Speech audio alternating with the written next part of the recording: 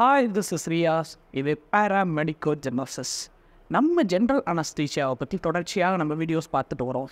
General அனஸ்தீசியாவில் எப்படி ஐவியாக கொடுக்கக்கூடிய drugs ரொம்ப இம்பார்ட்டனோ அதே போல் முக்கியமான ஒரு இம்பார்ட்டன்ட் வகிக்கிறது என்ன அப்படின்னா இன்ஹலேஷன் ஏஜென்ட்ஸ்.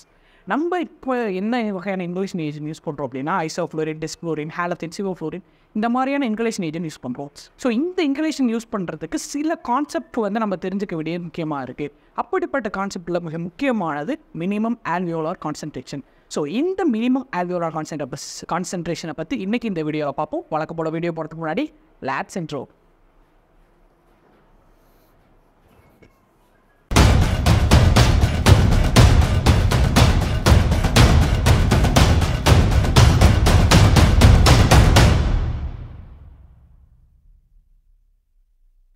இந்த மினிமம் ஆல்வியோலார் கான்சன்ட்ரேஷனை சுருக்கமாக என்ன சொல்லுவாங்க அப்படின்னா மேக் அப்படின்பாங்க. So make MAC make. Make அப்படிங்கிறது என்ன அப்படின்னு சொன்னேன்னா minimum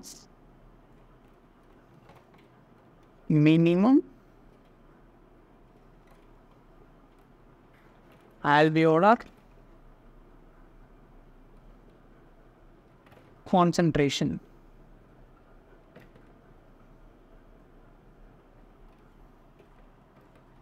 minimum alveolar concentration. So இந்த மேக்கோட டெஃபினேஷன் என்ன அப்படின்னா minimum amount of inhalation agents required to produce immobility in 50% of individuals touring surgical incision. என்ன அப்படின்னு நான் சொல்கிறேன் பாருங்க. Minimum amount of inhalation agent required to produce immobility அப்படின்னா நகராமல் இருக்கிறது. immobility in 50% of individuals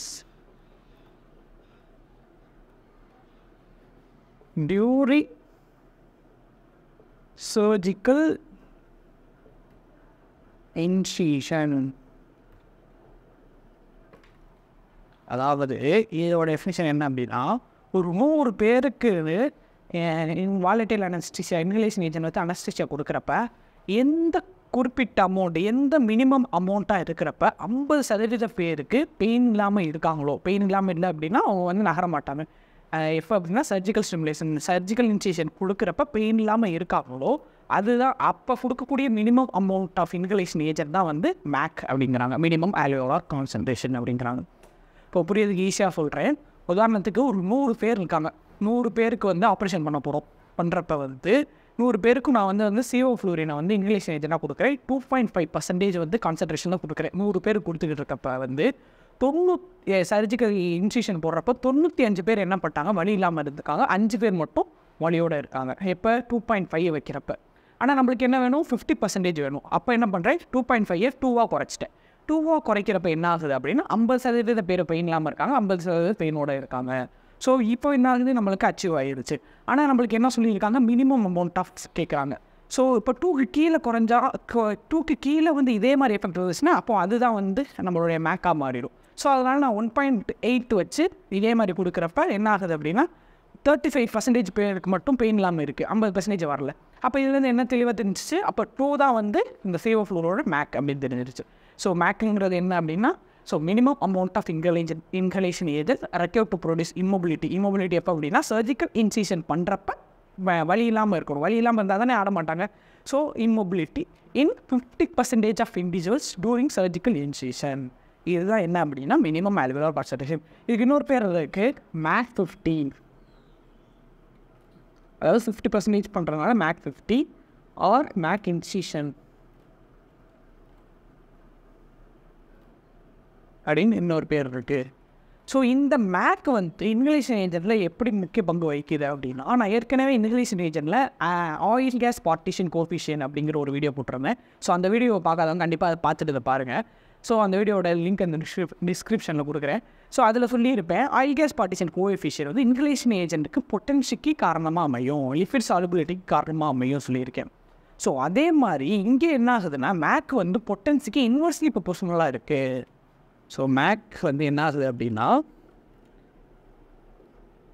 potency of inhalation agent. Inhalation ஏஜென்ட்டோட பொட்டன்சிக்கு வந்து inversely ப்ரொபோர்ஷனலாக இருக்குது. அப்படின்னா என்ன அர்த்தம் அப்படின்னா மேக் அதிகமாக இருந்துச்சு அப்படின்னா அந்த இன்ஹலேஷன் ஏஜென்ட் பொட்டன்சி கம்மியாக இருக்கும். மேக்கு கம்மியாக இருந்துச்சு அப்படின்னா அது வந்து நல்ல பொட்டன்டான இன்ஹலேஷன் ஏஜென்ட் அப்படின்ட்டு சொன்னேன். இருக்கக்கூடிய இன்ஹலேஷன் ஏஜென்ட்லேயே ரொம்ப பொட்டன்சி அதிகமானது எது அப்படின்னா மீத்தாக்சோக்ளோரின். இதோடைய மேக் எவ்வளோ அப்படின்னா 0.16%. இதோடைய மேக் எவ்வளோ அப்படின்னா 0.16%. அடுத்து வேறு என்ன இருக்குது நம்மளுக்கு யூஸ் பண்ணுறது? ஹாலத்தைன் யூஸ் பண்ணுவோம். ஸோ அந்த ஹாலத்தைனோட மேக் எவ்வளோ அப்படின்னா 0.75%. ஓகேங்களா? அடுத்து நம்ம அதிகமாக யூஸ் பண்ணுறது வந்து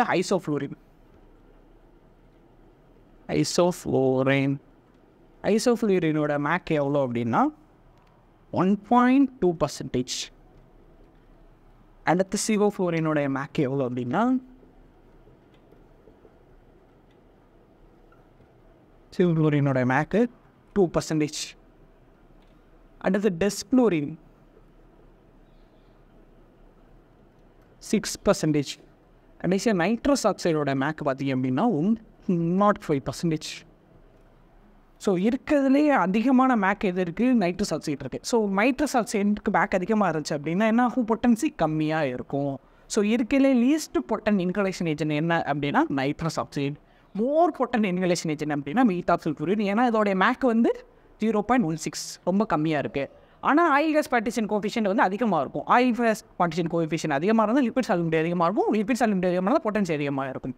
அது இப்போ நைட்ரஸ் ஆக்சைடு பார்த்திங்க அப்படின்னா ஆயில் கேஸ் பார்ட்டிஷன் கோஎஃபிஷியன்ட் கம்மியாக இருக்கும், லிப்பிட் சால்பிலிட்டி கம்மியாக இருக்கும்.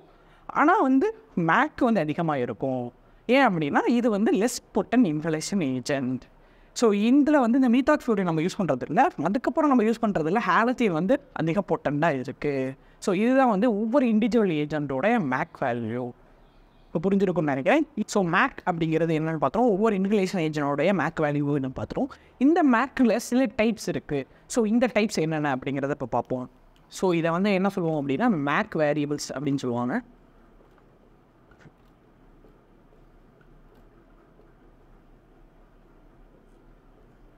ஸோ இதில் நம்ம ஃபஸ்ட்டு பார்க்க போகிறது என்ன அப்படின்னா நம்ம பார்க்க போகிறது நம்ம ஏற்கனவே பார்த்த மேக் 50. மேக் 50 என்ன அப்படின்னா 50% ஆஃப் பீப்புளில் வந்து சர்ஜிக்கல் இன்சிஷன் பண்ணுறப்ப பெயின் இல்லாமல் இருக்கிறப்ப கொடுக்கக்கூடிய minimum amount of inhalation ஏஜென்ட்டோடைய concentration தான் மேக் 50 ஆர் மேக் இன்சிஷன். இன்னொரு பேர் மேக் இன்சிஷன். இது ஒரு டைப்பு, இதுதான் மேஜர் டைப்.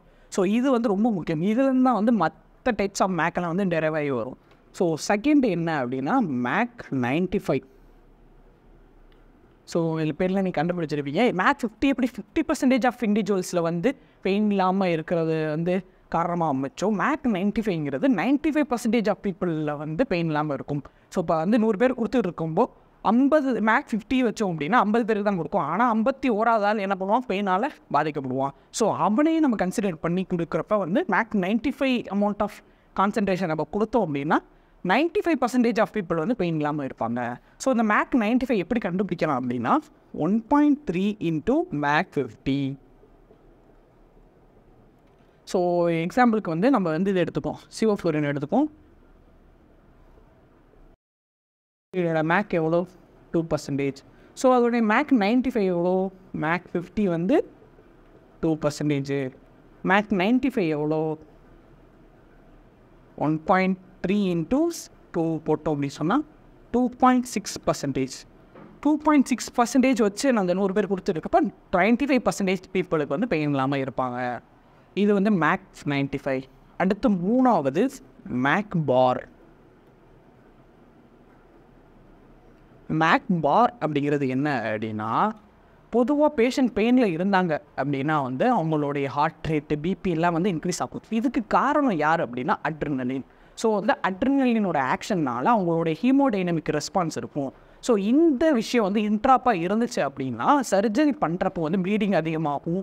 அந்த மாதிரியான சர்ஜிக்கல் ரிஸ்க்குக்கு அது வந்து காரணமாகவும் அமையும். ஸோ இதை நம்ம வந்து இன்ட்ராப்பாக குறைக்கணும். இன்ட்ராப்பாக பிபி ஹார்ட் ரேட்லாம் நம்ம வந்து கட்டுக்குள்ளே வச்சுக்கணும், கட்டுப்பாடில் வச்சுக்கணும் அப்படிங்கிறதுக்காக வேண்டி கொண்டு வரப்பட்ட கான்செப்ட் தான் இந்த மேக் பாரை வச்சு நம்ம அனஸ்தீசியா கொடுத்துக்கிட்டு இருந்தோம் அப்படின்னா என்ன ஆகும் அப்படின்னா உங்களுடைய பிபி ஹார்ட் ரேட்டை வந்து நம்ம வந்து அட்ரிஜனிக் ரெஸ்பான்ஸை வந்து நம்ம வந்து கம்மி பண்ணிடலாம்.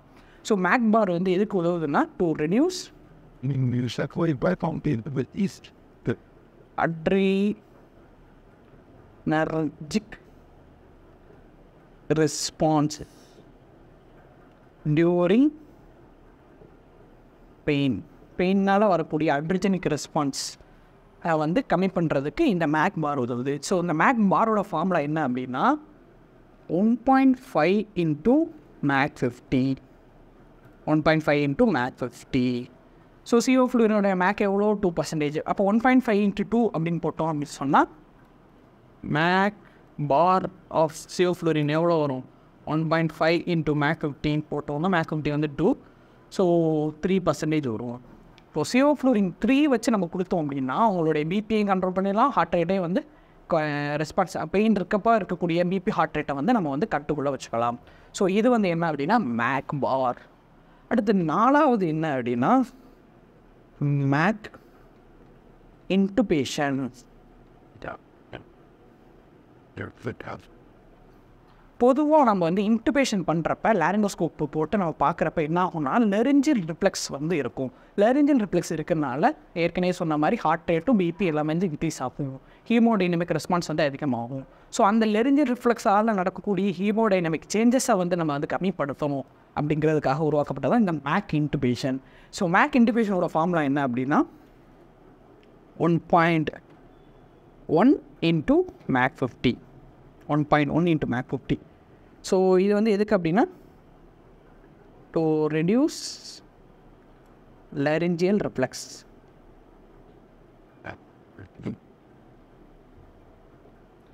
ஸோ CO ஃப்ளூரினுக்கு மேக் இன்டுபேஷன் எவ்வளோ? 1.1 into 2 போட்டோம் அப்படின்னா 2.2% வரும். ஸோ 2.2% வந்து மேக் இன்டுபேஷன். இது வந்து 4வது. லாஸ்ட்டு 5th என்ன அப்படின்னா make awake. So make awake அப்படிங்கிறது அனஸ்தீசியா கொடுக்குறது மட்டும் ஒரு அனஸ்தீசியாலஜிஸ்டோட பங்கு இல்லை, அந்த அனஸ்தீசியாலேருந்து வெளில வரணும். அப்போது இன்ஹலேஷன் ஏஜென்ட் கொடுத்து நம்ம வெளியில் எடுத்து பேஷண்ட்டை வந்து கான்சியஸ் கொண்டு வரணும். ஸோ ரீகெய்னிங் கான்சியஸ்ங்கிற மேட்ரு கொண்டு வரணும். ஸோ அப்படி ரீகெயின் கான்சியஸ் கொண்டு வரப்போ அந்த என்ன பண்ணணும் மேக்கோட பர்சன்டேஜை வந்து கம்மி பண்ணிட்டு வரணும். ஸோ அப்படி உருவாக்கக்கூடியதான் மேக் அவேக். மேக் அவேக்கோட ஃபார்முலா வந்து 0.3 into MAC 50. ஸோ இது எல்லாத்துலேயும் நீங்கள் பார்த்தீங்க அப்படின்னு சொன்னால் MAC 50 வரும். MAC 15 MAC 15 MAC 15 MAC 50. So MAC 50 தான் ரொம்ப முக்கியம். ஸோ அதுலேருந்து தான் இது எல்லாமே டெரிவ் ஆகிடுது. நான் ஏற்கனவே சொன்னேன் பார்த்தீங்களா. ஸோ இப்போ 0.3 அப்படின்னு போட்டோம் அப்படின்னு சொன்னால் எவ்வளோ வரும்? மேக் அவேக் 0.3 into 2 அப்படின்னு போட்டோம் அப்படின்னு சொன்னால் 0.6 வரும். 0.6%. அப்போ வந்து மேக்கோட வேல்யூ என்ன அது கம்மியாயிருச்சு. ஸோ இது எதுக்கு உதவுது அப்படின்னா ரீகெயின் கான்சியஸ்னஸ்.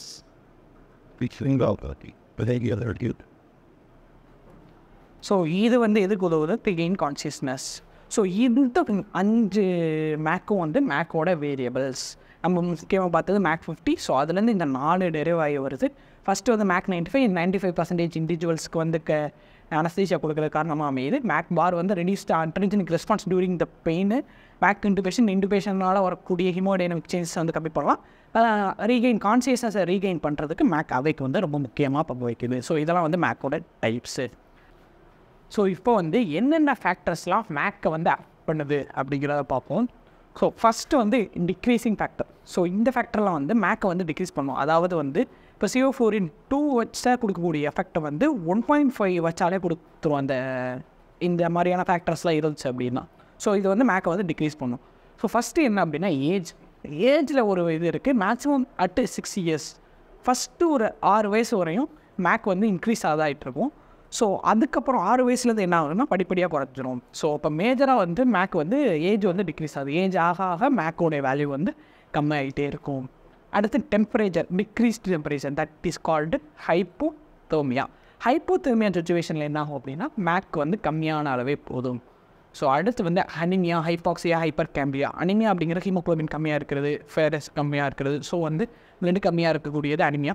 ஹைபாக்சியா தெரியும், ஆக்சிஜன் கம்மியாக இருக்கக்கூடியது டிஷ்யூ லெவலில். Hyper Gambia carbon di oxide level அதிகமாக இருக்குது. ஸோ இந்த மாதிரி சுச்சுவேஷன்லையும் மேக் வந்து கம்மியாக இருக்கும். ஸோ அடுத்து வந்து அக்யூட் ஆல்கஹாலிக். அக்யூட் ஆல்கஹாலிக் அப்படின்னா இப்போ தான் அவர் வந்து ஆல்கஹால் எடுத்துக்கூடிய பர்சனாக இருக்கார் அப்படின்னா ஒரு 1 வீக்காக தான் ஆகுது, இப்போ குறைஞ்ச நேரத்தில் தான் எடுத்துருக்காரு அப்படிங்கிறது அக்யூட்டாக இருக்கார் அப்படின்னா அவருக்கு வந்து மேக் கம்மியான மேக் வச்சாலே அவர் வந்து மயக்கமாயிடுவார்.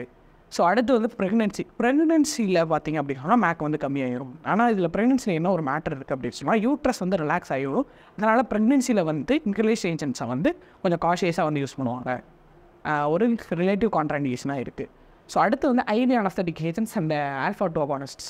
நம்ம IV anaesthetic agents alpha two அகானிஸ்ட்ஸ்க்கு example பார்த்தோம்னா குளோனிடின், டெக்ஸ்மெடிமோடமின். ஸோ இந்த மாதிரியான ட்ரக்லாம் யூஸ் பண்ணுறவங்களுக்கு மேக் இன்ட்ராப்பாக நம்ம யூஸ் பண்ணோம் அப்படின்னு சொன்னால் மேக் கம்மியான அளவு வச்சாலே போதுமானது. ஸோ அடுத்து வந்து எல்ஏ அப்படிங்கிறது லோக்கல் அனஸ்தீஷியா. ஸோ ஒரு பேஷண்ட்டுக்கு வந்து GA கொடுக்குறப்ப அவங்களுக்கு வந்து கம்பைண்டாக நம்ம ஏதாவது ஒரு நர்வ் பிளாக்ஸ் போட்டிருந்தோம், இல்லை வந்து லோக்கல் அனஸ்தீஷியா இன்ஃபில்ட்ரேஷன் பண்ணியிருந்தோம் அப்படின்னா அவங்களுக்கு வந்து கம்மியான அமௌண்ட் ஆஃப் மேக் வந்து அச்சீவ் பண்ணாலே நம்மளுக்கு போதுமானது. ஆனால் கொக்கைன் மட்டும் என்ன ஆகும்னா இன்க்ரீஸ் பண்ணி விட்ருவோம். நம்ம அடுத்து இன்க்ரீஸிங் ஃபேக்டர்ஸ் நம்ம பார்ப்போம். அடுத்து electrolyte imbalance, decreased sodium and potassium. Degrees sodium அப்படிங்கிறது ஹைப்போநைட்ரிமியா அப்படிம்பாங்க, டிக்ரீஸ்டு சோடியம் வந்து ஹைப்போகிலிமியா. ஸோ இந்த சுச்சுவேஷன்லேயே வந்து மேக் வந்து கம்மியாக இருந்தாலே போகும். அடுத்து இன்க்ரீஸிங் ஃபேக்டர்ஸில் 4 இருக்குது. ஃபஸ்ட்டு வந்து இன்க்ரீஸ் டெம்பரேச்சர், ஹைப்பர் தெர்மியாவில் வந்து மேக் நம்ம அதிகமாக வச்சா தான் தேவை. இப்போ சிவஃப்ளோரின் 2 வச்சா இருக்கக்கூடிய எஃபெக்ட் வந்து 2.5 வச்சா தான் நம்மளுக்கு அந்த எஃபெக்ட் 2 வச்சா கிடைக்கக்கூடிய எஃபெக்டே கிடைக்கும். ஸோ அப்போ வந்து மேக்கோடைய வேல்யூ இன்க்ரீஸ் ஆகிட்டே போகும். அடுத்து க்ரானிக் ஆல்கஹாலிக், ஒரு பல வருஷமாக ஒரு வந்து ஆல்கஹால் எடுத்துக்கிறவராக இருக்கார் அப்படின்னா அவருக்கு நம்ம வந்து மேக் வந்து அதிகமாக வச்சா தான் நம்மளுக்கு அந்த டிசைன் எஃபெக்ட் எடுத்துகிட்டு வர முடியும். ஆனால் அக்யூட் ஆல்கஹாலிக்கில் கம்மியாக வச்சாலே எதுவும். அதனால தான் அந்த க்ரானிக் அக்யூட்டுங்கிற டிஃப்ரென்ஸ் வந்து நான் இங்கே காட்டியிருக்கேன். அடுத்து சோடியம் லெவல் இன்க்ரீஸ் ஆகிருந்தாலும் நம்ம வந்து அதிகமாக கொடுக்க வேண்டியதாக இருக்கும், மேக் வந்து அதிகமாக கொடுக்க வேண்டியதாக இருக்கும். அடுத்து வந்து கொக்கைன் யூஸ் பண்ணுற பர்சனுக்கு வந்து மேக் வந்து அதிகமாக கொடுத்தா தான் அந்த டிசைர் எஃபெக்டை வந்து நம்ம எடுத்துகிட்டு வர முடியும். அடுத்த சில ஃபேக்டர்ஸ் வந்து மேக்கில் எந்த வகையான சேஞ்சஸையும் ஏற்படுத்துறதில்ல. முக்கியமாக தைராய்டு டிஸார்டர், ஹைப்பர் தைராய்டிசம் எந்த ஒரு சேஞ்சும் மேக்கில் ஏற்படுத்துறதில்லை. செக்ஸ் அவங்க மேலாக இருந்தாலும் சரி ஃபீமேலாக இருந்தாலும் சரி அவங்களுக்கு மேக் வந்து எந்த ஒரு இதுவும் ஃபேக்டரும் அஃபெக்ட் பண்ணுறதில்ல. ஸோ இது அஃபெக்டிங் ஃபேக்டராக இல்லை. அடுத்து அவங்க ஒபிசிட்டியாக இருந்தாலும் சரி ஒல்லியாக இருந்தாலும் சரி அவங்களுக்கு வந்து இந்த ஃபேக்டர் வந்து மேக்கை எந்த விதத்திலையும் அஃபெக்ட் பண்ணுறதில்ல. ஸோ இதுதான் வந்து ஃபேக்டர்ஸ் அஃபெக்டிங் மேக். ஸோ இன்றைக்கி இந்த வீடியோவில் வந்து மேக்கை பற்றி ரொம்ப டீட்டெயிலாக தெரிஞ்சிருப்பீங்கன்னு நினைக்கிறேன். ஏதாவது டவுட்டு இருந்துச்சு அப்படின்னா கமெண்ட் பாக்ஸில் கமெண்ட் பண்ணுங்கள், நான் கண்டிப்பாக உங்களுக்கு ரிப்ளை பண்ணுறேன். ஸோ இது மாதிரி இன்னொரு வீடியோவில் உங்களை சந்திக்கிறேன். Until then, signing off, Riyaskhan. This is PARAMEDICOGENISIS.